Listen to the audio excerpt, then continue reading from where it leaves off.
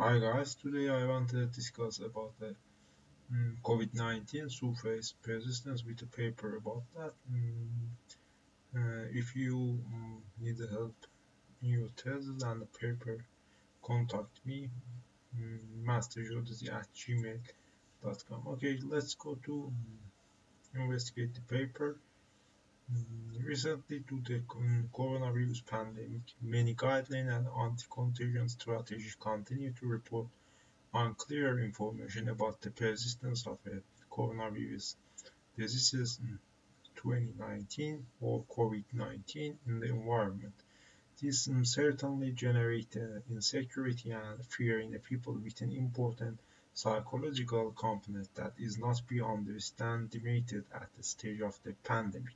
The purpose of this article is to highlight all the source currently present in the literature concerning the persistence of a different coronavirus environment as well as in the medical and dental setting. As this was a current study, there are still not many sources in the literature and scientific strategies are moving towards therapy and diagnosis. Rather than knowing the characteristics of a virus, such an article could be an aid to summarize virus feature and formulate new guidelines on anti-spread strategies. Mm, And in the next session, in introduction, explained the COVID-19 is an infection, respiratory disease caused by the virus called as acute respiratory syndrome, coronavirus 2, or SARS-CoV-2 belonging on the coronavirus family, and an infected person may experience symptoms after an incubation period that could vary from about 2 to 14 days. There have rarely been cases of an incubation period of 29 days, during which time the person could still be contagious. To limit the transmission.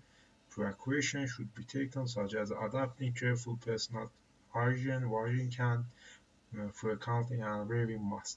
Coronavirus mainly affected the lower respiratory tract and caused a number of symptoms described as a flu-like, including a fever, cough, shortness of breath, muscle pain, tiredness, and uh, gastrointestinal complaints such as diarrhea. In several cases, pneumonia, acute respiratory distress syndrome, sepsis, and septic shock could occur after death of the patient. Among the collective preventive measures, it should be noted that in 2003, during the SARS epidemic, the major collective catering companies in China and Hong Kong adopted the obligation to wear surgical masks for their service personnel to protect both the workers of the companies and the public. This professional category is particularly exposed to potential infection contact, both active and passive. In the same way, in a person charge of equipment who is not equipped with the appropriate personal protective equipment will find themselves exposed to contact with the dirty dishes and recently food remain of a large number of customers. Further intervention in the restaurant sector may include a prohibition on the distribution of a buffer for both food and dishes. And then in the next session, the objective of work explaining what's the persistence of a SARS-CoV-2 on a surface. And next objective is what's the mean persistence of a coronavirus compared to SARS-CoV-2. And the method explained in the next section, a protocol and registration. An investigation method protocol was used according to Prisma statement. The aim of the Prisma statement is to help the author improve the repeating of a systematic review and meta-analysis. It can be used as a basis for reporting review of other type of a research. The use of a checklist like a Prisma is like to improve the reporting quality of a systematic review and provide substantial transparency in selection process of paper in a systematic review. Furthermore, PICO guidelines have been used to prepare summary question. And Reliability criteria: the full text of all study related to main version topics were obtained for comparing the inclusion parameter.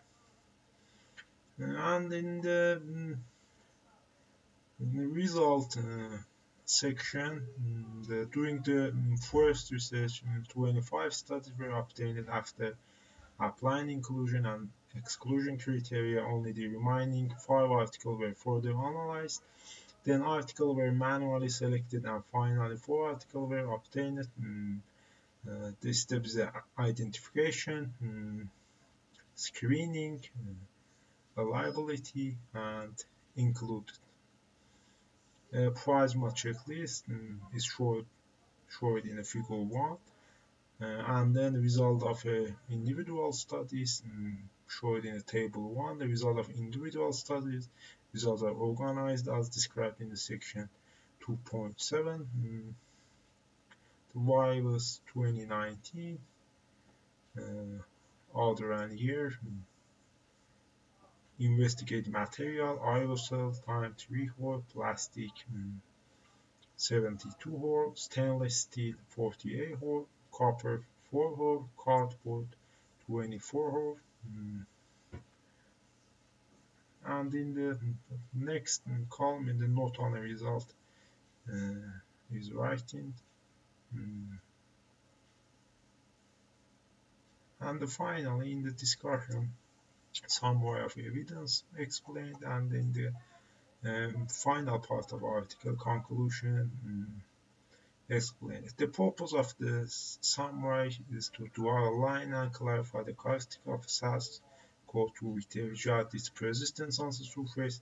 This article is of great interest and could be used to write a new guideline by epidemiology, having a clear summary of the current situation. From all analysis, it's possible to deduce some aspect. The virus can reach surface on the form of an aerosol, the flowing nebulization through people sensing or coughing or electromedical machinery. Infection via surface should be conserved. Science the latter could remain viable and infection for hours or days. On average, the different coronavirus persist in the infectious state on surface for several days, even up to 9.